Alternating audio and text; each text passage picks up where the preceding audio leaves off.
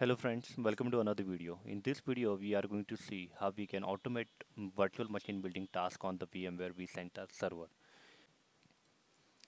So whatever the mandatory parameter are there to build a virtual machine on the vCenter that we are giving here in the first part of the script. Here we are giving the VM name, IP address, gateway and subnet mask, DNS entry and CPU and the memory. So this is a custom static entries I have given, but if you want to it to be interactive, you can just write read hyphen host and then it will ask you to enter that. See here, I run that and now it is asking, okay, enter the VM name. And here in the bracket, you can just mention, okay, enter the VM name. Here you can mention read hyphen host and then in the double quote, you can mention provide the IP address to the virtual machine. Okay, so you can make that interactive later on. But as of now, I have given the static value to each variable to use within the script. Okay, so once we give this mandatory detail, then we have to enter the credential, the first credential that we are going to use to run inside the virtual machine, correct? So if we want to assign the IP address to the virtual machine, then we have to specify the guest credential to connect to that virtual machine after build. And the second credential we are giving to connect to the vCenter, because whenever we are first time running the script, then we have to connect to the vCenter server, and that for that we need a credential. So here we are using that. So to identify which credential we are providing, I have given the custom message here. Okay, credential are required to access the guest Windows machine. And the second, when this variable will prompt, it will give a message credential are required to access the vCenter. So let me run it, and you will understand that. Okay, here credential are required to access the guest Windows machine. So here you can identify, okay, which credential I'm providing right now. Okay, you can just modify this message according to your use, and you're good to go. Then the next we are actually connecting to the vCenter that we have given. Here also we can use the variable, but I'm currently I have not given. I have given as a static, and then the actual script start to build a virtual machine. Now new hyphen VM is the command, a PowerShell command that will actually build the virtual machine on the vCenter. But there are so many parameters you can use while using this command. So whatever the parameter I have given, I'll explain you. So hyphen template. So which template I have to use? So let me show you the vCenter server, and you can see I have one template here, and that is called Win2016, like 2016 image I have. So I have given this name. So the same name I have given here in the script as a template name. Then OS customization spec I have given as a Windows because I have created the customization spec according to that. So let me show you that. Okay, here. So you can create your own. I have given like this, the standard one. Okay. Then after that, I have used the hyphen data store. Now here you can specify the data store, or you can specify the data store cluster according to your use. Here I have given the cluster because I'm deploying the virtual machine on the cluster part. So automatically, whatever the data store is a part of that cluster, it will automatically deploy. If the DRS is enabled on that data store cluster, then automatically it will place the virtual machine wherever there is a more free space available. Then disk format I'm using here because I want to deploy in a thin format the virtual disk. So I have given the thin. Then resource pool, definitely you are going to deploy a virtual machine on one of the clusters, so you can specify here. And then if you want to specify the folder where the virtual machine should be deployed, uh, okay. So the first part is a cluster, and the second part is a folder name. Okay, so Mumbai I have given, so the new virtual machine will be deployed here in the Mumbai cluster folder. Okay, so after we give this, it will start building the virtual machine, and then it will wait for the next step, that is the set VM. And here we are actually modifying the CPU and the memory.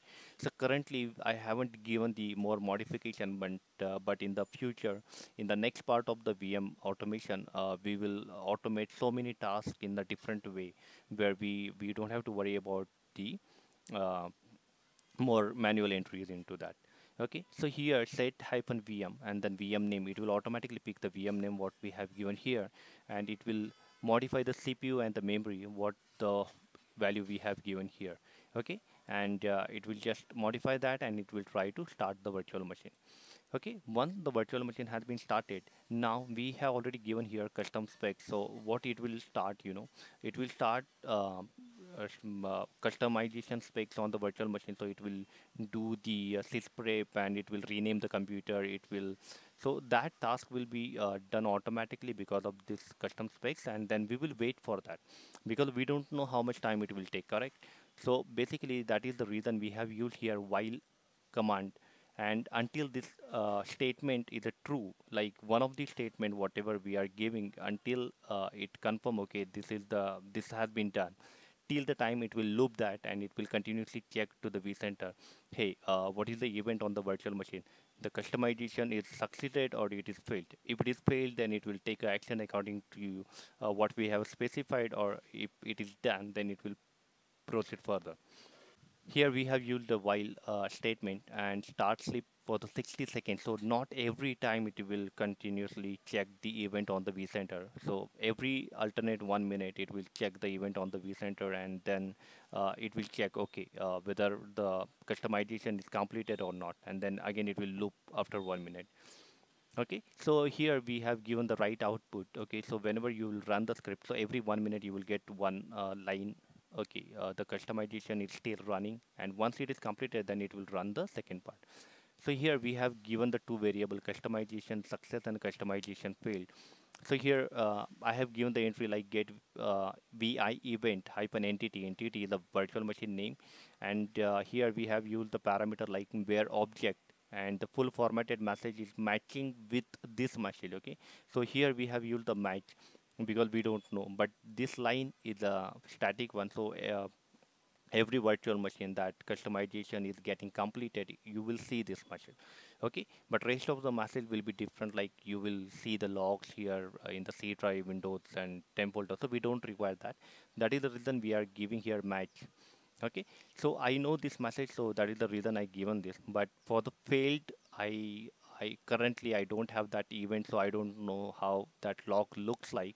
So you can, if you have that recent log where the customization have failed, you can just copy paste that here to, so it will match that event and it will say okay the customization have failed. The next part here we have actually given the our script that if the customization is successfully run, then it will give a message okay customization has been completed on this virtual machine. So once that is done, we are setting the IP address on the virtual machine. Okay, so for that we have given this entry IP add and this command. So we have already added this here in this variable, and we have given okay net sh we are using interface IP set. So this is the this is a command from the Windows Microsoft to set the IP address on the LAN card. Now here you have to take care one thing, that whatever the template you are using, you start that template and check what the Ethernet adapter name you have given, because it should match with this. You can automate that too, like whatever the adapter is available, you can just customize that. But currently you have to specify the adapter name on the virtual machine, and then it will set the IP address for that. Okay, so here everywhere I have used the Ethernet 0 because that is the NIC card name in my template. Now here, once this value has been set, and we are giving this value here, if you see here, the gateway and the IP address we are giving here. Once that is done, we are using, okay, right, setting the IP address, okay. So it will invoke the command VM script, that is called the VM script. If you want to run any script inside the virtual machine by using the PowerCLI, then you have to use invoke hyphen VM script command, and then this is the way, or this is the format you can use. So here we are specifying the guest credential that we had given earlier, and the script type batch, and then script IP add DNS1 and DNS2. So this is how it will add the IP address, DNS entries, primary and the secondary, and then it will say, okay, system build is done. This is all the things we are doing automated, like the building the virtual machine, changing the VM name, then the sysprep is getting automated because of the custom specs, and then we are setting the IP address, a DNS on the virtual machine. We are not joining to the domain. If it is a part of your custom specs, you can use that, or in the second part we will see that. Okay, so let me run the script now. Now this script will take a too longer time because this is the testing lab and it's working very slow. So sometimes I'll forward the video in between. Okay, so let me show you the vCenter here. There is only one virtual machine running. Okay, let me run the script. Run once. Okay, auto VM01, and this is the guest credential what I have used in the custom specs for the local administrator. This is for the vCenter.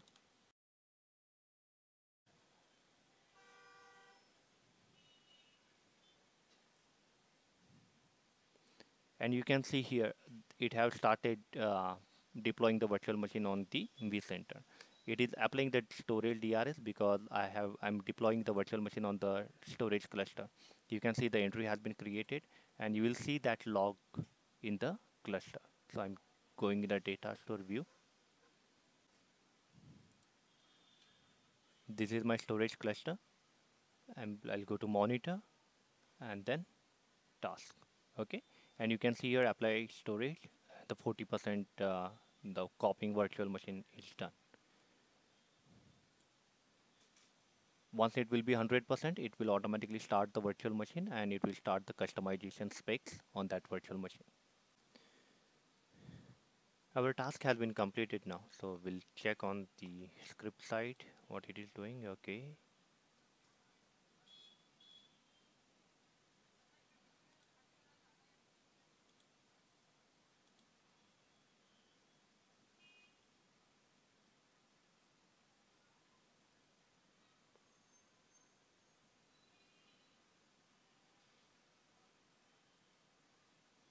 Okay, VM has been modified, 4 CPU and the 6 GB RAM, what we had set, and we can see that log here.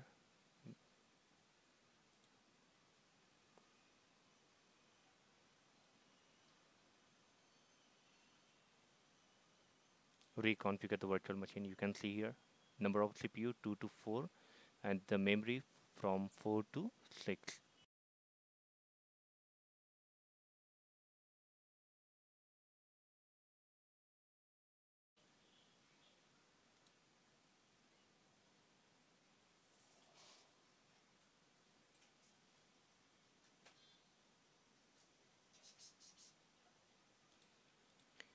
And we have got our first event from the script that waiting for the customization to be completed. Okay.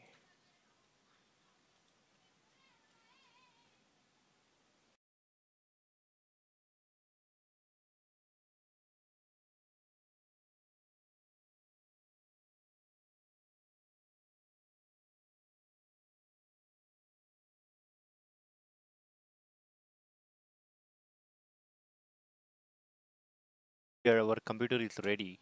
So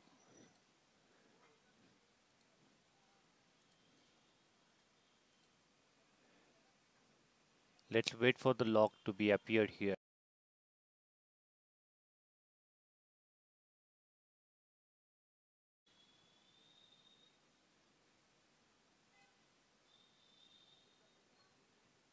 Okay, you can see here OS customization has been completed. Now setting IP address for the auto VM01.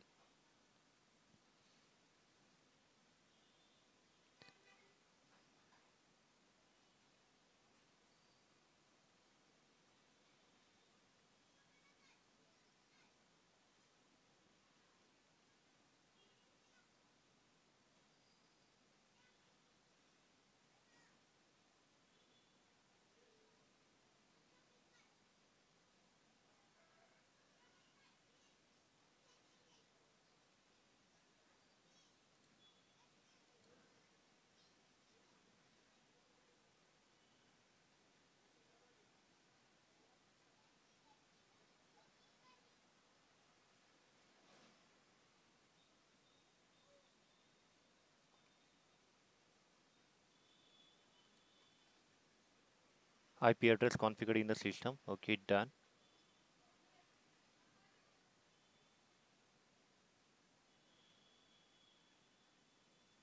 Primary DNS assigned.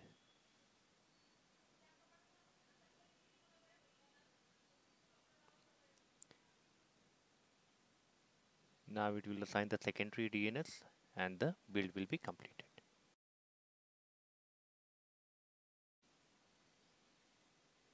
Configured in the system and system build is done. Please verify the VM. Okay, so we'll go here and you can see currently it is showing 192 IP address, but yeah, right now it is changed. So let me take a console of the VM and then we can verify here.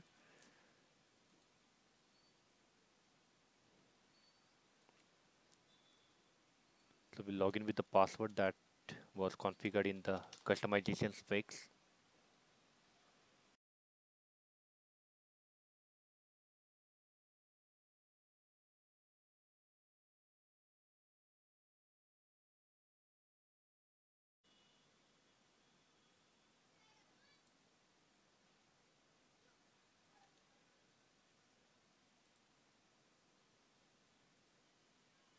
You can see here the computer name has been renamed.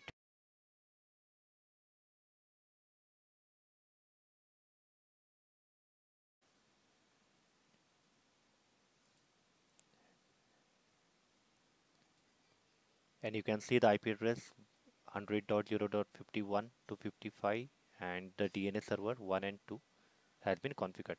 So whatever we have specified in the script, it have detected all the configuration and it have done that. So this script you can use for your requirement. You can modify that according to your use. And if you have any doubt, you can just put into the comment box. I'll try to answer that. Thank you for watching the video.